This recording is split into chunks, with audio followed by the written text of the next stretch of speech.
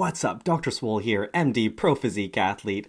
Today I have the honor and privilege of being joined again by Dr. Eric Helms, who's a key contributor to the Swole Radio podcast and big influence on, the content that I put out. And having met Eric recently at WNBF Worlds, I can say that in person he is even more swole than what you see on camera. Well, I clearly need to do a better job on camera, it sounds like, since that's where most people get to see me.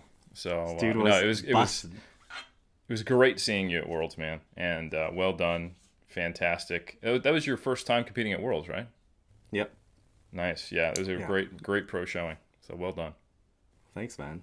Very eye-opening. So, anyways, today we are going to be going through Eric's full training program revealed. Scandalous. Nice. Revealed. I feel exposed. I love it. So, yeah, I think this is going to be a really interesting one for all the advanced trainees out there. Just seeing into what an advanced bodybuilder and powerlifter as well does with their training, and especially considering that Eric is leading into a contest prep himself. So, very cool topic today. And just as an initial disclaimer, I'll say that, whenever we talk about our own training programs, that this isn't something you just copy paste into your own training, but, just consider things. And I think that really trying to see the principles behind what Eric does with his stuff and trying to extrapolate that to use to your own learning. So I think this is going to be a fun one. I think, Eric, maybe just starting off, giving the audience some broad strokes, just summary of your training history. For sure. So I started training in 2004, and I had a pretty even split in my goals between powerlifting and bodybuilding at that point. It took me obviously a few years to get to know what I was doing, but yeah, I would say initially I was kind of doing what we would probably describe as quote unquote power building today. And I was doing a lot of exercises. I was using a body part split, and I was training pass failure most of the time with forced reps with my training partner. And I just trained hard and always tried to add weight and always tried to add reps. The only real thing that actually changed in kind of a systematic way is I would cycle between doing 8-6-4, because I'm always losing reps when you train to failure, right? And 12-10-8. And then when I would go heavy on stuff, I would just kind of do fives for the most part, or threes. Sometimes work up to a heavy single, and then that was it. I did have some elements of planning and progression to it, but they were relatively rudimentary. And I did my first powerlifting meet in an unsanctioned YMCA competition where I worked, and that was a push-pull. So it was I think it was in August 2006 or something like that. And that was a bench press deadlift comp. And then I had my first bodybuilding season in 2007. And then I was just basically training for bodybuilding and powerlifting simultaneously until 2011, when I started incorporating some Olympic weightlifting in. And I had a little bit of interest in doing strongman in the time period before that, but I didn't have access to anything. This was before CrossFit was big. It was before strongman was accessible. I was just interested in it, and I found out about a local comp, and this was in a time point where it was, let's say, far less big and diverse with strongman. There wasn't multiple weight classes. There was the over 275 pound class and the under 275 pound class for men. Okay. So I was like, all right. So for the lightweight class, I'm in the off season 60 pounds lighter than what I could be. And I just couldn't even, I get zeros on almost all the events. So that kind of died away. And I was like, all right, I'm just not, back then, strongmen were people who got to elite levels in powerlifting and then decided that they wanted to do reps with it. So it's changed now. Obviously there's different levels, and it's far more I guess, delineated. There's like amateur levels, there's the under 80 kilogram, under 90 kilogram classes, etc. There's different federations, yada, yada. But anyway, in 2011, I started getting into Olympic weightlifting because I knew that I was going to be coming out to New Zealand, studying strength and conditioning, doing my master's, doing my PhD, and I wanted to have a broader kind of skill set. And then I also found that I really liked it. So I started training with Chip Conrad in Sacramento, who's kind of like a multidiscipline strength athlete, physical culturist, throwback dude, who is also just a man. And he was my first Olympic weightlifting coach. And then in 2013, I started working with Adam Story at North Sport Olympic Weightlifting North Sport Barbell, or North Sport Olympic Weightlifting, and which is like in the same building where I was doing my PhD and my master's. So I did Olympic weightlifting, concentrated from 2013 to 2014. And I stepped away from that, and I was pretty much just doing powerlifting with some bodybuilding for multiple years. And I did my first strongman training and competitions in 2018, 2019, 2020 range. So I've been kind of like a multidisciplinary strength / physique athlete, taking different approaches over time. I've had some injuries. I think I've competed in 20 powerlifting meets and maybe 5 or 6 Olympic weightlifting meets, and I've done 2 strongman event type competitions that weren't full like 5-day meets, but like 2 event days. And I have done 4 bodybuilding seasons and competed in 13 shows, something like that. So it's been a good mix, and that's kind of my training history, if you will. Any other relevant questions that I glazed over or would be useful to the listener you can think of? Yeah, awesome. I mean, I think that definitely shows testament to how you're very experienced in a broad array of disciplines as well. So I think that's great from a programming perspective, because I think when you train for these different disciplines, even though they may not necessarily even seeing things purely from a hypertrophy standpoint, I think you will draw conclusions or learn lessons from your time spent in these different disciplines, and whether they be in the realm of strength development or technique or periodization and that kind of stuff. Absolutely. If it's helpful to people, my best total in Olympic weightlifting is 200 kilos, which I did around 90. My best total in powerlifting, you won't find an open powerlifting because nationals got canceled 3 days prior because of lockdown, but it's like 630, and I've done it at 93. So my best individual lifts is 227.5 squat, 155 bench, although I've done 165 touch and go when I was a little more hefty, and a 260 deadlift.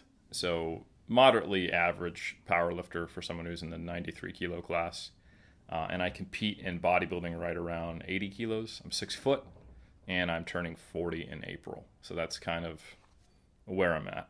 So, yeah. Nice. This guy does not joke around. And actually, that's really useful because I know you always get a barrage of comments being like, oh, how tall are you? How much do you weigh? How old? What do you weigh? All those questions. What's your wrist measurement? What's your FFMI?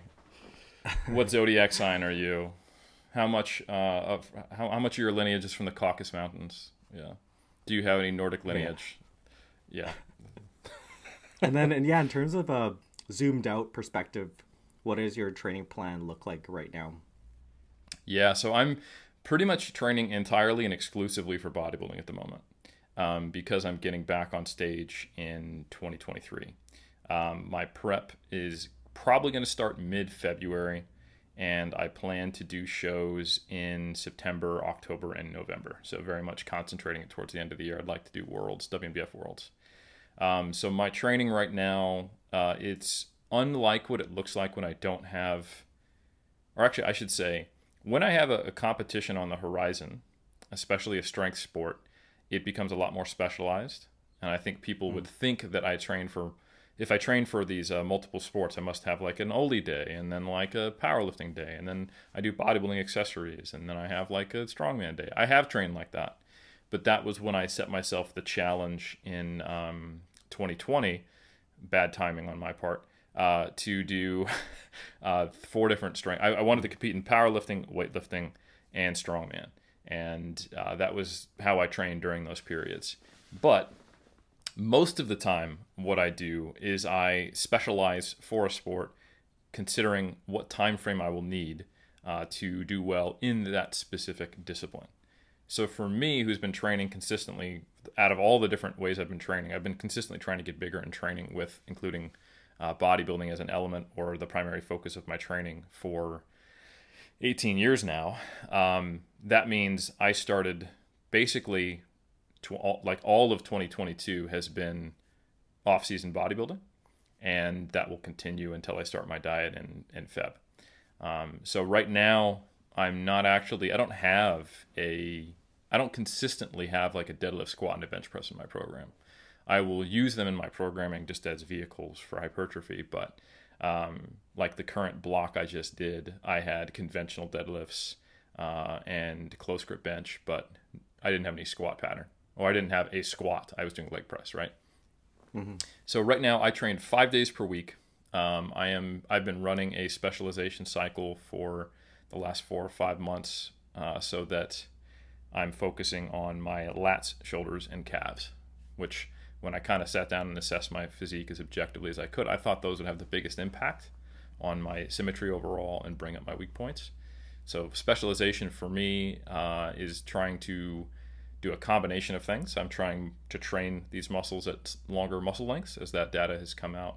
I'm training them with a higher volume than I am typically accustomed to, and I'm using frequency as a vehicle to get that volume. So currently, every session I do, 5 days per week, I typically train Monday, Tuesday, Thursday, Friday, Saturday. So I have Wednesday and Sunday off.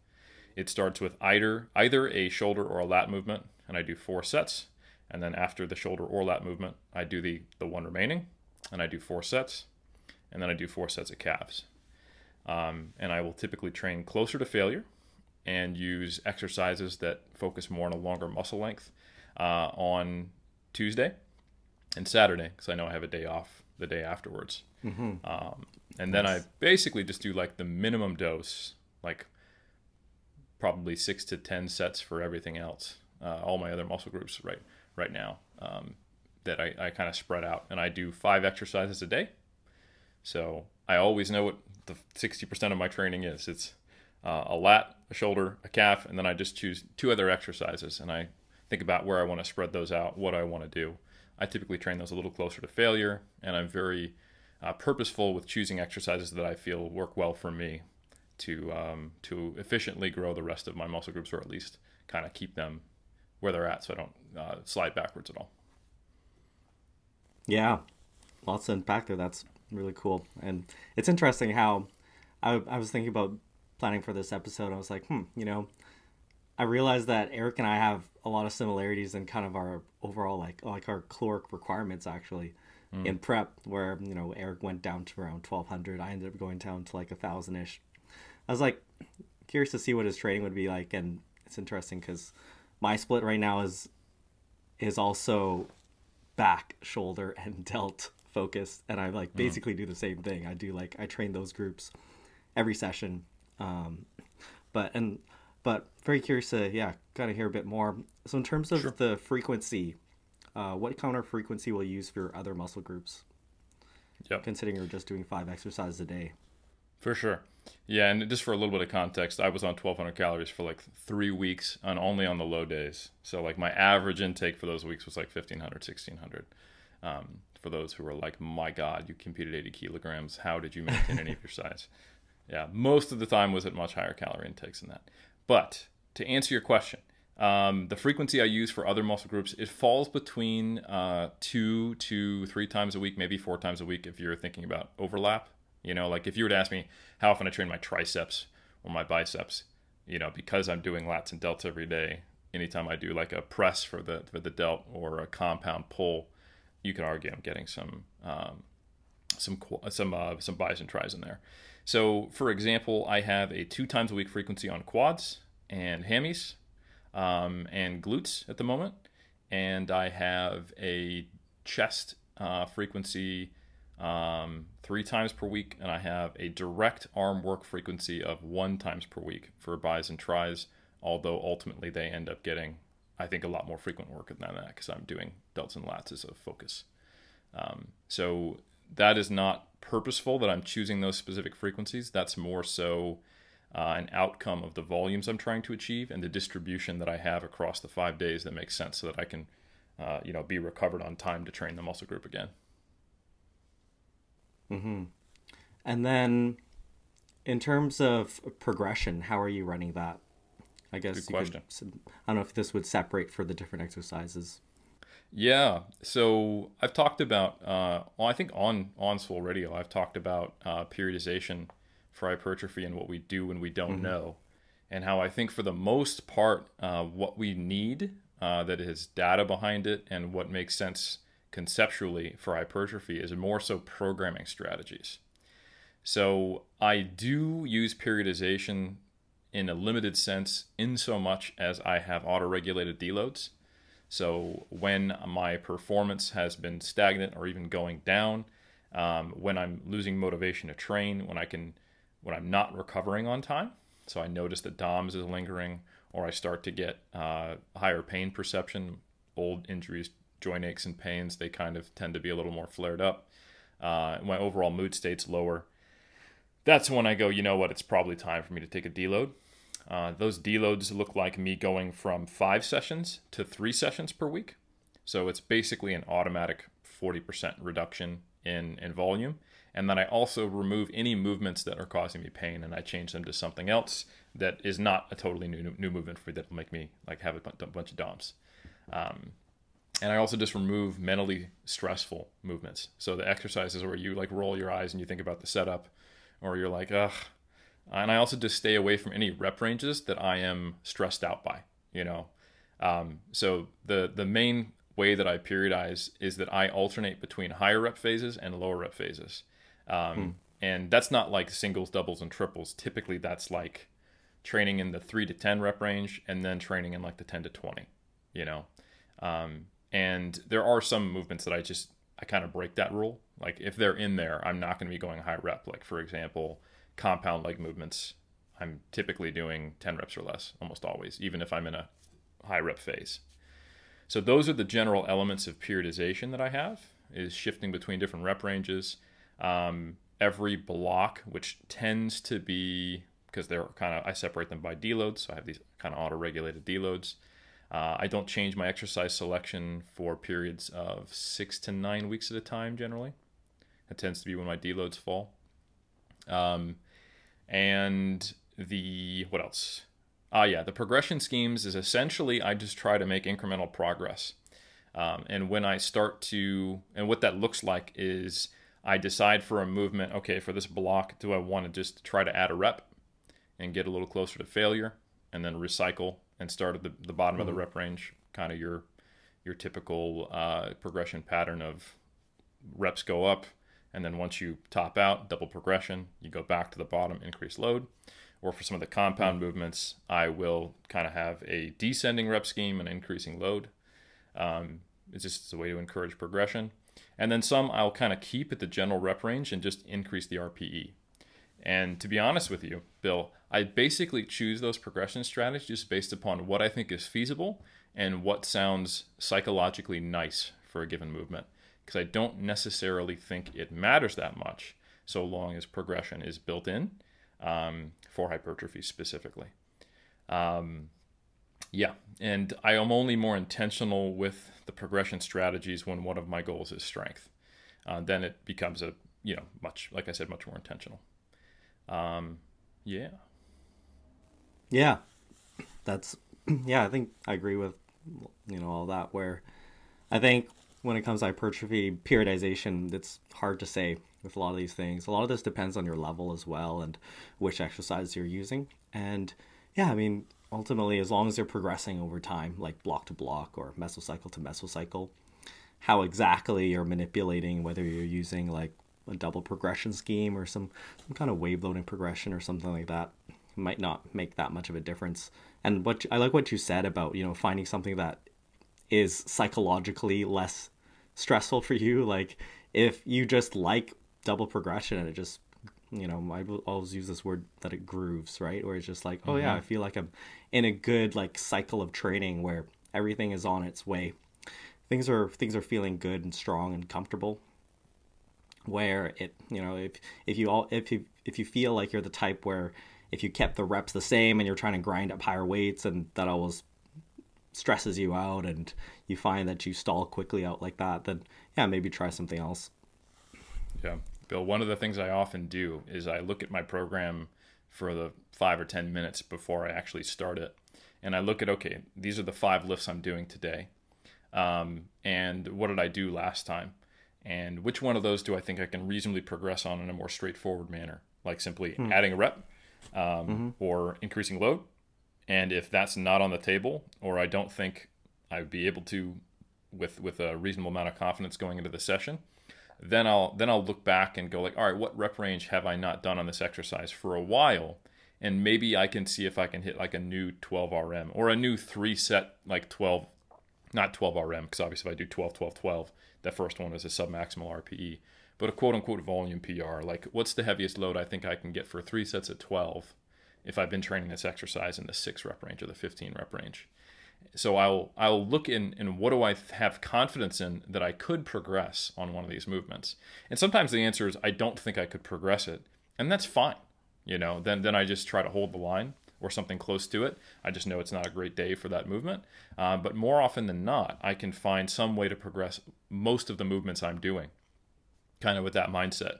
And when you have more of these progression strategies on the table, when you train your movements across a variety of rep ranges, you can be like, well, let me see if I can get a new set of 15.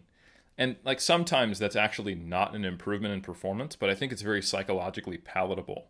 Like if you just haven't done 15s in a while and you've gotten stronger over 6 months and you go up 5 pounds from what you did 6 months ago, it's hard enough to stimulate progress, and it's a good enough stimulus, but it's probably not an objective increase in the amount of tension you're supplying to the muscle. But that motivates you, and then the next time you do it, you add load and do a harder set of 15, and then eventually you do hit a PR. So that's kind of the mentality I take as someone who's been training for someone's whole adult life, technically 18 years, right? Is I look for ways to find progress because I find that motivates me. It keeps me training hard, and it makes me feel like I'm driving towards something. And I think that creates the training environment which is most conducive to making progress. So that's kind of how I view progression, especially for hypertrophy. And I think a key element that allows me to do that is that I do track. Like I can look back at workouts that I did, like 5 years ago in Gravitas, for example. And I might be moving over to Boost Camp soon because that's a pretty cool app too. But before apps, I had training logs. I had books and books and books and books and books of training logs, from say 2016 and prior, and I just had like sometimes use my note in on my phone or whatever. So I'm very good memory with numbers and people's trainings, probably from my career as a personal trainer. So I'm very aware in most cases, like what are my best for a lot of lifts, more so for being a strength athlete because you focus on 3 lifts or 5 lifts or a certain number. For bodybuilding, I do find having that training log really helps because I've got like a stable of 30 exercises I'm doing or something like that, and knowing what my 8RM currently or my best 8RM was in the last year on a low incline dumbbell press, that I'm assisted by having that logbook, and then I can make those kind of decisions. Yeah, it's really cool, seeing that perspective where kind of you follow this kind of auto-regulated triple progression type of thing where all of the variables of how much weight you're moving, the as well as the rep ranges are fluid, and you kind of choose them on the day. And it's the cool thing about bodybuilding where we have all these different avenues for progression, right? Like you could increase weight, or you could you could add a rep, or you could choose a different rep range and get a new 15 RM on that if you haven't done 15s in a while. And yeah, when you realize that you have all of those possibilities, you have this whole kind of menu that you can choose from. And yeah, it may be debatable as to whether lifting 100 pounds for 12 reps is better than like 120 pounds for less reps, like whether that's a actual strength increase, but it is an increase compared to what you were doing before, like perhaps in the last block or in prior years. and you realize that there are all these different ways. Obviously, this is more an advanced concept where I think a lot of beginners may have difficulty, figuring that out. But when you start getting more advanced, it becomes a useful tool. Absolutely. And also, it does connect with some bigger picture concepts that I pay attention to. So this specialization cycle I'm running, like I said, I've got about 6 to 10 sets per week for the other body parts that I'm not purposely focusing on. Probably closer to 12 to 15 with indirect work if you count, buys, tries. And then for my, delts, calves, and lats, I'm doing 20 sets per week. And for me, if you look at my training history, basically 12 to 15 sets is the most I've done in recent times for those 3 muscle groups. So this is a reasonable increase in volume, but a similar amount of total volume per week that I do if you account for all just total sets across all muscle groups that I normally do. So this is a periodization strategy, a specialization cycle, where I'm just simply emphasizing certain muscle groups by making a reasonable increase in volume, and other ones I'm making a reasonable decrease in volume that I think would be sufficient to maintain my current muscle mass. Kind of the idea there, and this is, like I said, theoretical, is that I'm freeing up resources to focus where I want my adaptation and recovery to occur. And you can use this strategy as an advanced lifter when you find that it's anecdotally seems harder to get progress on all muscle groups simultaneously, and that you can kind of pick your spots. This is something powerlifters can sometimes relate to, that after the novice stage, it's almost never happens that you can get all 3 lifts to simultaneously increase really well, at least not consistently. But if you get 2, you're doing great, and if you can just hold the line with 1, then that's a fantastic, period of training. And I think to some degree the same I've observed in bodybuilding. If you really focus on a handful of select exercises, put more effort and volume into, and a well thought out plan to account for recovery, and you have the nutritional support, you can see some pretty impressive gains in the context of an advanced natural lifter over a reasonably short time period using this approach, and you can hold the line with the other muscle groups. And this is definitely something I do with bodybuilders I work with who have physiques that have more glaring structural flaws, if you will. Not even necessarily that they actually have like small delts or lats. I actually don't think I do. I just think I have a narrow frame. Like I would say most people who look at my side shots wouldn't think I have small delts. But I think if you look at me from the front, you'd think I'd benefit from having bigger delts. And same could be true of my lats. So that's the type of approach that I use to improve the symmetry and the overall balance of a physique in high-level lifters, that kind of advanced strategy. I don't think it's very useful for probably the most people who are listening to this call. I think they have plenty of quote-unquote runway to make progress on their physique more holistically.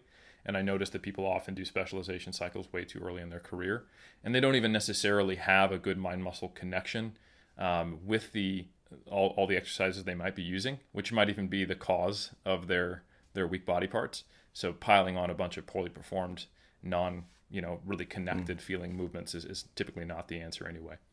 So yeah, I think that's something that people should remember, is that I go through a phase of this, and then what am I going to do is I'm going to kind of make my program more symmetrical in terms of volume. I'll decrease the frequency on lats, calves, and delts, increase the volume. I'll decrease the volume by decreasing the frequency on those muscle groups, and I'll bring it back up on everything else. I'll go to a more symmetrical program, and then kind of assess and make a decision from there. And I may end up, like I found in my past, that I'm always running an asymmetrical program to some degree. Like previously, I just noticed that my upper body was lagging in general compared to my legs. And for the past 10 years now, I have trained with 50% more volume on my upper body than my lower. And that's quote unquote normal for me. So I've fallen upon an individualized kind of approach to where the specialization cycle sort of never ended. So it's possible that happens again, that I'm always training with a lot more volume on my delts and lats, although I'm not sure. I'm interested to see if I can bring it up and then, keep progressing in a more, with the more baseline approach to training that I have. So one thing people might be asking is, hey, why aren't you manipulating like set volume? And the approach that I find is most intuitive and allows me to uncover the most answers and figure things out is that I don't manipulate set volume until I see how a given amount of set volume for different muscle groups progress. So like I pick a volume, I run multiple blocks of training, and I see if it's working or not. And by quote unquote working, the question is the overload sufficient for me to progress? That's kind of the take on progressive overload I have. So if I'm doing 20 sets, it's structured well, the nutritional support is there, I'm sleeping, and I think that is an increase in volume that should stimulate some progress and stimulate some hypertrophy, then I hopefully should be seeing performance increases on those movements. And if I am, then sweet, I'm not going to change it. But if I'm not, then I assess, am I doing too much or am I doing too little? And then the next, like 3 blocks from now, I might make a volume adjustment. So I use my performance progress to decide when to adjust sets, rather than doing that on, say, a week-to-week basis, because I think that's just too frequent for, say, an advanced lifter, when the performance changes you're going to see can be masked by fatigue. Yeah, I think that's important to consider, where with a lot of these manipulations and training, especially when you're more advanced, it takes quite a bit of time to see any kind of change or even like a result from your experiment, right? Where I remember working in this chemistry lab when I was an undergrad student, and we'd do these little organic chem experiments when I was trying to grow these carbon nanotubes. You basically put some carbon and substrates on a little plate, you put it inside this 800-degree oven, and then you just leave it there for like 8 hours. So like every time I would like change the recipe for growing these little guys, and I would have to like put it in the oven, then I'd just have to wait for 8 hours for it to come out to see what happened. And it's like every time you've got to wait to actually see what happens. So yeah, like in terms of how many sets per week you're running on a certain muscle group, perhaps you can't know the effect of what your experiment, how that turns out, until at least a few months down the line. Yep. Where you just kind of got to run it. Yep. And to kind of steelman an approach where you do use set manipulation, you certainly can do that. And you would just need to look at like your average sets. Like let's say you have a progression where you go 10, 12, 14, 16 deload, right? Your average number of sets would be like 14. I didn't do the math there, or maybe 15, but it's somewhere around there. Math eludes me, it's hard. And then you would just go, okay, if my average was 14 or 15 sets for 3 months and I was able to progress, fantastic. Then you use that in your calculus. And you would just, like, let's say you wanted to take a similar approach to me. Like, let's say I wanted to restructure my training, but have a set progression. I would just go, like 4, 6, 8 sets for all my non-specialized muscle groups. And I would do something like, 18, 20, 22 for my specialized muscle groups, and just run that cyclically, and then deload when I felt necessary. And it would produce the same average volumes, but I would probably see more week-to-week changes in performance that were a little more variable, because I was having these relatively large excursions in volume.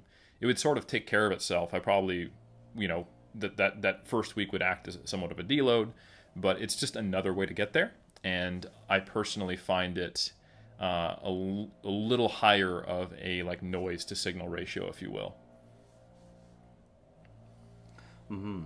Yeah, and then circling back and starting to get a little bit more into the details here, in terms of your other muscle groups, how are those spread out throughout the week? Like, do you have a base split?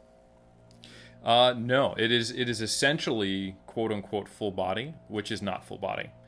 So whenever I write training programs for myself or with lifters who are comfortable to let me write it in this manner, it doesn't, break their bodybuilding, cultural preferences, is that it's morally acceptable.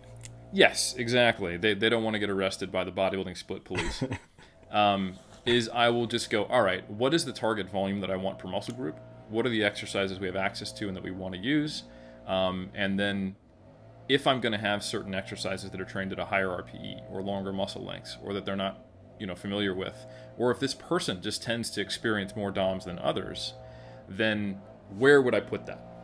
So let's say they've got an exercise that is, close grip bench, pause at the bottom, training to failure. They're probably going to get a lot of chest DOMs, right? Long muscle length. And then we've got another exercise that is,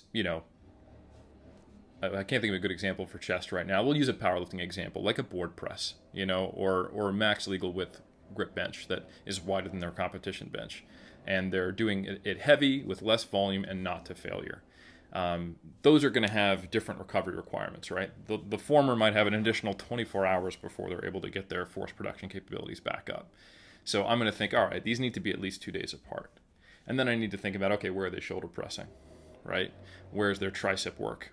So essentially, I just look at all the different pieces and I think about where can I place them in such a way that contributes to the program where I can maintain the highest quality of training for the most movements while still reaching the target volume. So it becomes something that looks pretty inherently customized. So for example, I have 1 day a week where I do bench press right now. I have 1 day a week where I do flies with dumbbells, where I'm in the lengthened position. I don't come all the way up. And I have 1 day a week where I do like a cable crossover, but I go through the full range of motion and it's a little higher reps. Those I pretty much just space out throughout the week. So it's like day 1, 3, and 5, right? And I'm pretty much good to go. It doesn't really matter how those get slotted around. But on the other hand, I have a standing leg curl that I do on the cable stack, and then I do either an RDL or like a deadlift. And I find those I have to pay attention to where I put them, because I can do the leg curl pretty much anytime I want, but the RDL will interfere with my leg pressing or my squat pattern where there's a good bit of gluten in it. So those have to be apart, and then I can't have the leg curl right before or right after that RDL. So like that is what ends up resulting in what looks to be a quote unquote full body split, but some days I'm not training certain muscle groups, you know, like I'm only going to hit the quads twice a week and the hams twice a week. So there's 1 day where I'm basically the only leg thing I'm training is calves, you know. So it's essentially not having a restriction on which body parts I train. And I find that allows me more flexibility to program the way I want to get to my target amount of stress. I like that. It's like playing Tetris sort of thing where you slot down your big players. Like there's some lifts like RDLs, as you said, where they're kind of more disruptive in the week, and they like force you to think about the other muscle groups around it, where, you know, sometimes I basically ran a modified full body split as well most of this year, just while prepping for like just fatigue issues, but loved it for that same reason with your customizability. But, you know, like, because when you think, oh, I'm going to run a full body split, I'll just randomly slot down exercises, and you realize, there are a lot of interactions between exercises you need to consider, but you kind of slot down your big players, the really fatiguing ones. As you mentioned before, I really like that kind of nuanced point of putting your, you know, lengthened or like stretch type exercises sort of at the end of whatever cycle or like mini cycle, intra-week cycle you have, so that your muscle group can recover before being trained again. So like I'll always have like, say, my over the head extension, like a skull crusher or something. I know that's going to make me sore, so I'll put it at the end over like day 4, so that I know that I have at least a day off after that. That's a great way to go. And it doesn't have to be, you don't have to have like a complex understanding of, you know, what exacerbates muscle damage response in PubMed. It's more so just like, what exercises are you currently doing and which ones make you feel beat up the next day and where? Or is it, you know, bigger picture, you know, overall fatigue psychologically, you know, metabolically. Like if you were currently choosing to do sets of 15 on deadlifts or squats just because you like it, and I'm not going to tell you not to, even though I'd probably tell you, like if I was going to do it, I would do it on like hack squat, you know, leg press or something a little less, you know, full body free weight compound, a little lower risk profile, etc. Then you might just need to have an easy day. It doesn't matter what exercise you do. If you just did 3 sets of 15 at an 8 RPE on squats or deadlifts the day prior, your next day and the rest of that workout might just need to be easy shit, you know? Or you really like to have one of those days where you're nervous all day, you're trying not to puke. I find that once I got away from that thinking that I had to do that mentally, I started being able to train harder on average on more days.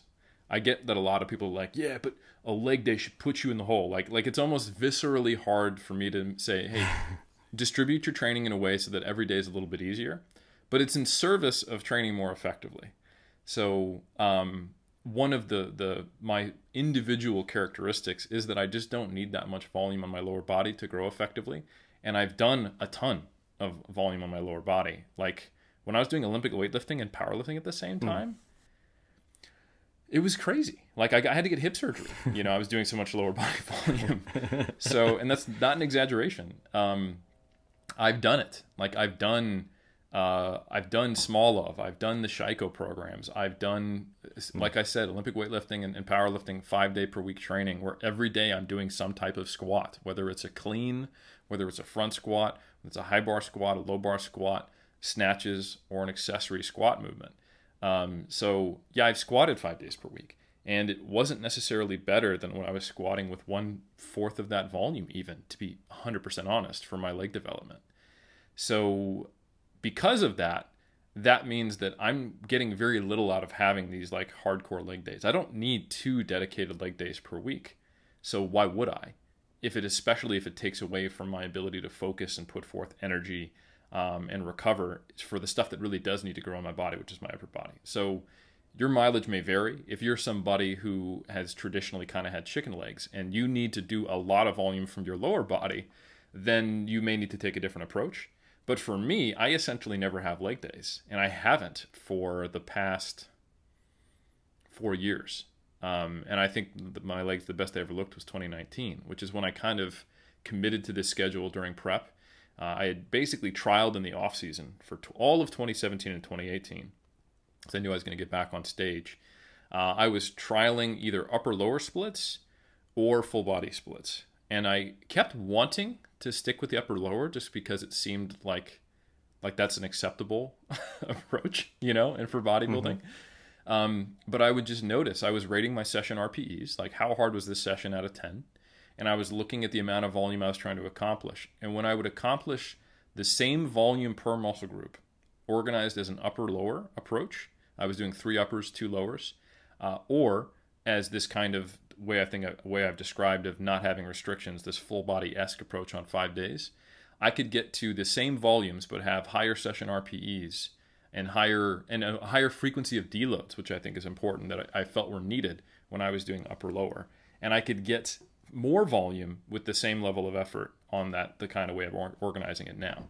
So once I saw that, once I could look back at my data and my session RPEs and how like my own personal block reviews, I was like, this is a better approach. It doesn't really matter what, you know, your typical bodybuilder would think of it, or what Eric of 2008 would think of me. You know, like my cultural attachment to having hard days is less important than what is successfully working and I have data on.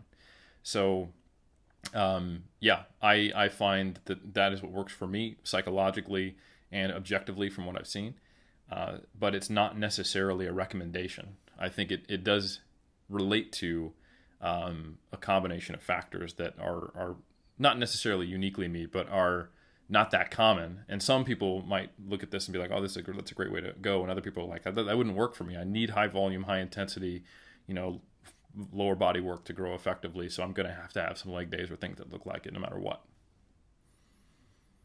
Yeah. And yeah, it's fascinating because I'm kind of like going in the reverse where I was going full body and now I'm switching back to an upper lower.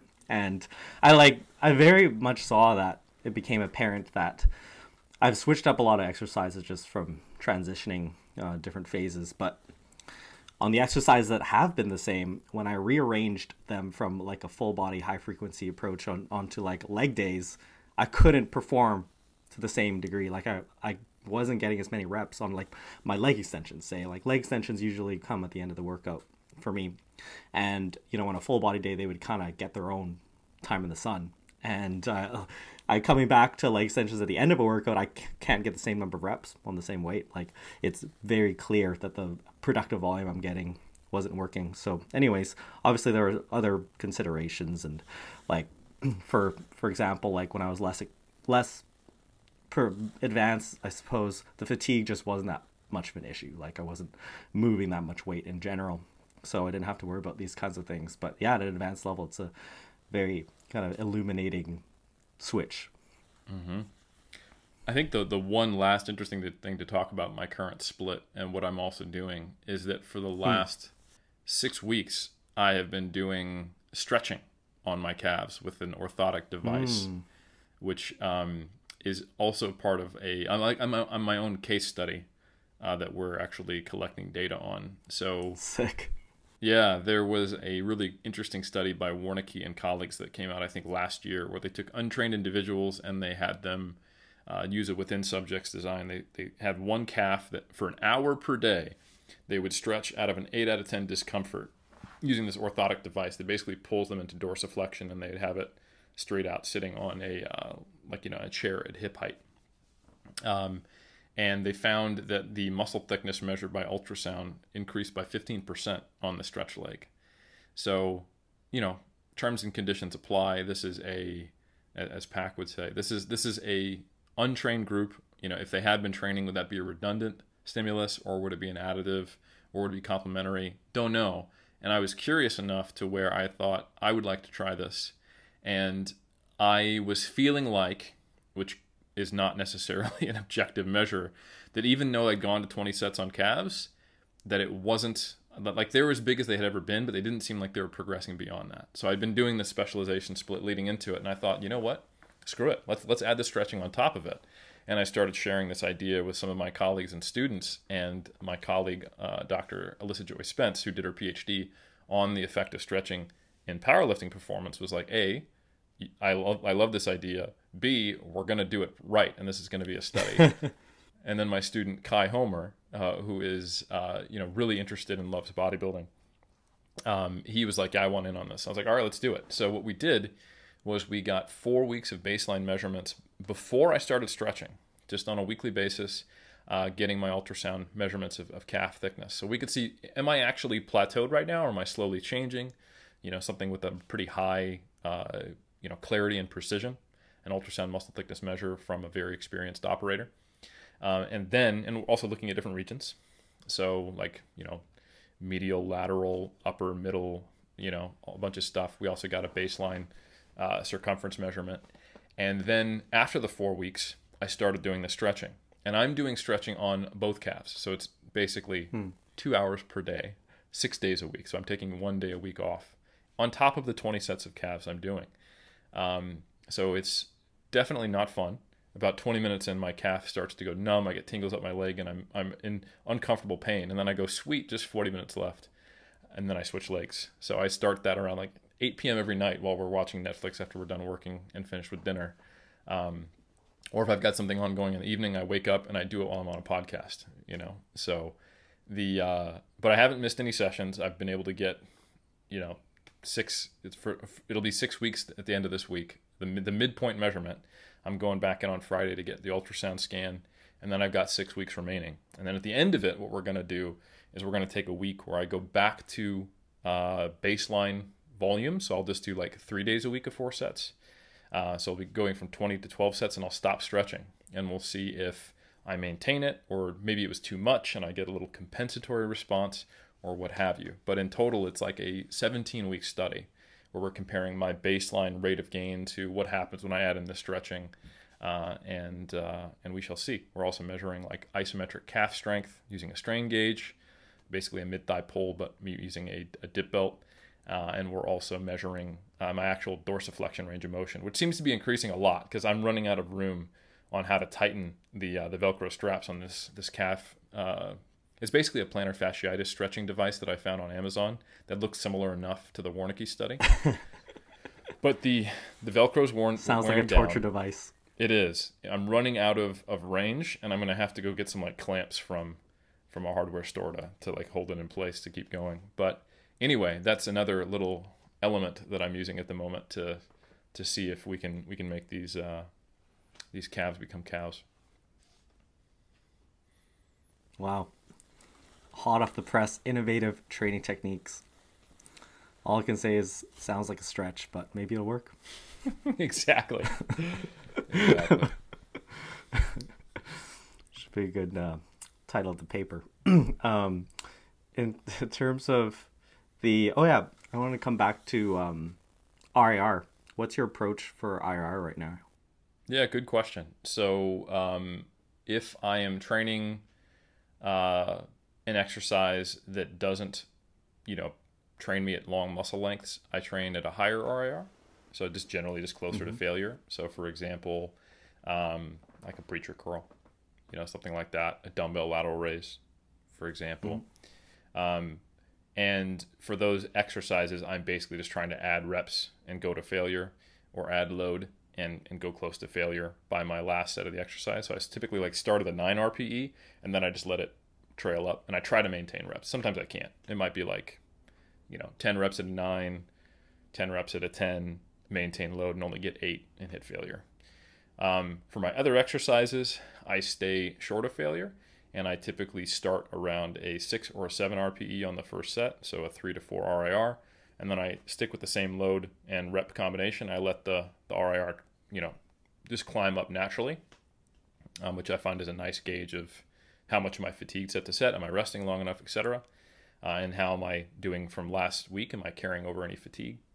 And then I will just increase load incrementally each week, for the most part. Not always. Sometimes I'll add reps and let the RPE climb or not. If I'm on a good run, I can add load, and I also seem to start even with a higher load at a 6 to 7 RPE. But eventually it catches up with me. I'm not able to add that kind of progress on a weekly basis at this stage. So eventually, typically what happens is I end up with those exercises in those rep ranges getting closer and closer to training at a high RPE all the time, and that's inevitably what happens before I need a deload, and then I just kind of recycle it. So for the most part, I'm training between a 7 to 10 RPE or a 0 to 3 RIR. Mm-hmm. Yeah, I like that. It's very similar to what I do. It's kind of nice, yeah, as you said, kind of having that pretty stable rep ranges, but letting the RIR climb up gives you Mm-hmm. a nice gauge of how things are going, and also nice when you're tracking things where things are relatively trackable, Yep. where I find that's helpful, kind of looking at your overall set volume. I mean, workout volume, like Yes. rather than just per set, but looking at cumulative volumes across the whole workout or across the week. Mm-hmm. And then, yeah, and then zooming out a little bit in terms of specialization. This has been a great little side topic to explore here. Have you run specialization blocks in the past from a bodybuilding perspective, besides what you said about, being more upper body focused? Yeah. Initially, it very much was a specialization cycle, and then became my norm, and I saw an immediate benefit because I was in. This was a time period like 2011 is when I first started doing this, where it was kind of heresy to train anything more than like twice a week, you know, because the assumption was that you were training to failure and doing high volumes per session. So it was just considered too much, and no one was really advocating for a moderate session volume, moderate intensity, higher frequency approach. That was, I guess that's not true. There was hypertrophy specific training, HST, which never got that popular, but describes a lot of what we're doing today. That was around back then for those who were deep on the interwebs, and there were some adherents to that. But that's the only system I'm aware of that really promoted that type of approach around this era. So I started trying, going, you know what? Let me do like 3 upper body sessions per week. Let's see if I can recover. Let's see if I can do it. Still to a pretty, like, I wasn't going all the way to failure. I did accommodate a little bit. But for the most part, it was pretty hard sessions. And I noticed an immediate response. And within, I would say, 2 to 3 months, it was the biggest my upper body had ever been. And I just finished a contest prep too. And I was like, damn it. Like, I just learned something. Um, and I remember in 2013, 2014, 2015, after doing this for a few years, a number of my friends noticed, like, yo, you look like you put on a lot of size. Like, what happened? And I also allowed my body weight to get up nice and reasonably high. For the first time, I'd been up closer to 220 or 100 kilos. Um, and yeah, that kind of peaked and petered out around 2017. And then I was like, all right, let's bring it back down to a reasonable thing and compete. So that started the specialization cycle and just became what I did. But in the interim, I have run other specialization cycles for my upper body. I've done some like chest, like I've done bench specialization cycles, which I did notice made my delts and chest and triceps seemed like they looked really, really good during those time periods, which was informative for me.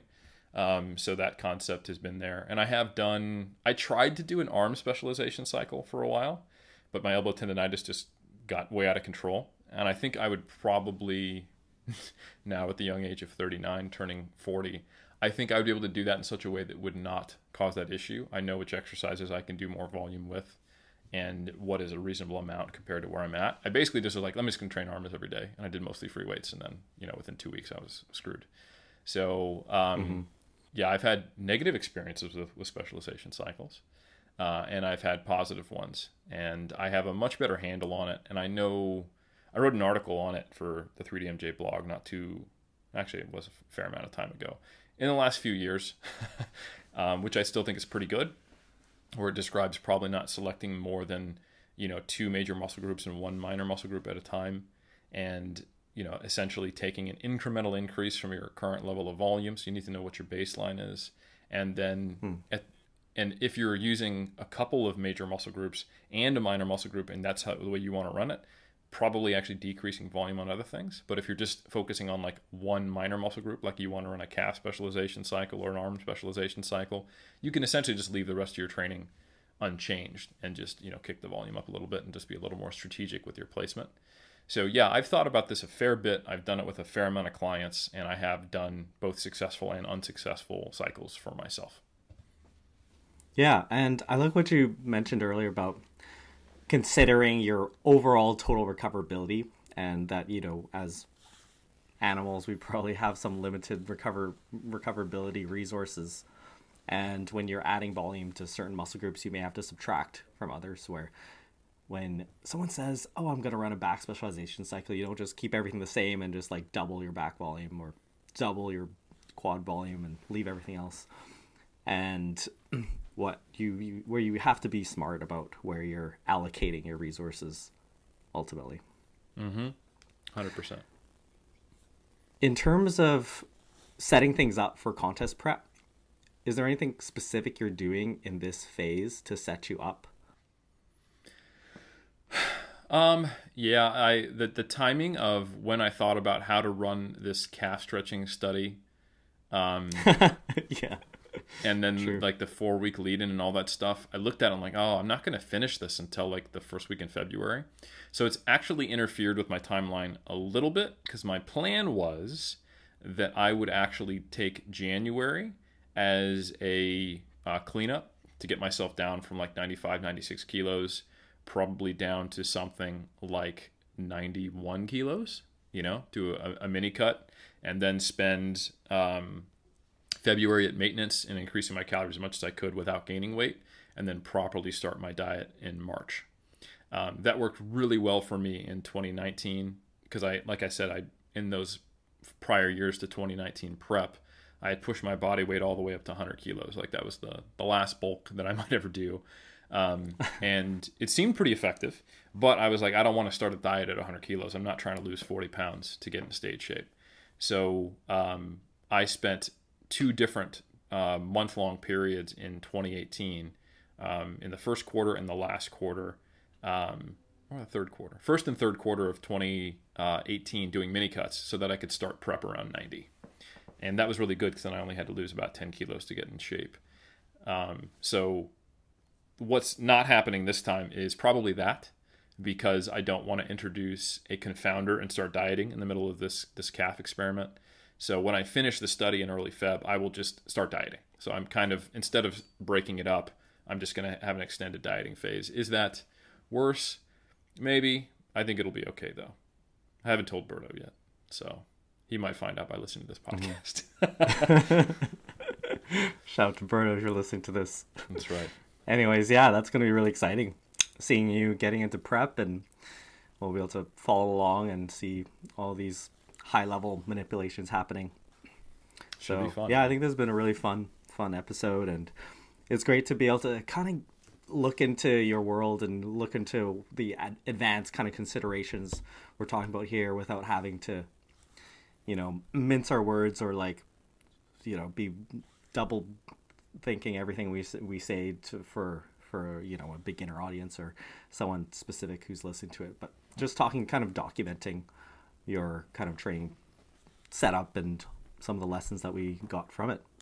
Yep. I think on that note, Bill, the as a listener, this is potentially just entertainment to listen to, but I think there's actually a lot more here. And the thing to learn is not how Eric Helms trains, but the questions that you should ask as you become more advanced, and potential roadblocks to what progress, to achieving the progress you want, both in terms of the ability to actually diagnose when you're progressing, how to manage, you know, the fatigue versus stimulus, and the type of time courses, and the type of considerations like structural, fatigue related, you know, prior injury history, goals. So I think a lot of people, when they get to a certain level or a certain degree of development, they don't really know what to do. And the way that process starts is just by figuring out what questions to ask and what variables to consider. So I think even if you come to a very different split for yourself or an advanced client you're working with, this hopefully, if you were paying attention, should help you figure out which variables to pay attention to, which questions to ask, and which things to track and monitor, and over what time courses, even if you land on a very, very different approach to what I think works for me at the moment. Yeah, well said.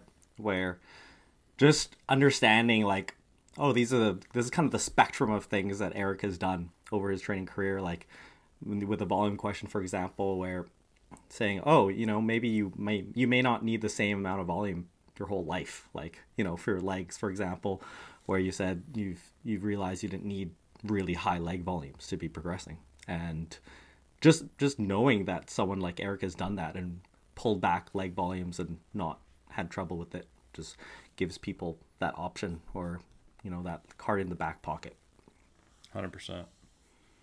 So yeah, that was a really fun time. Fun question. What's a piece of non-fitness advice that you would have given yourself when you're 20? If you could speak to that person, that Eric. Let's see. What was a piece of non-fitness advice I could give myself in my early 20s?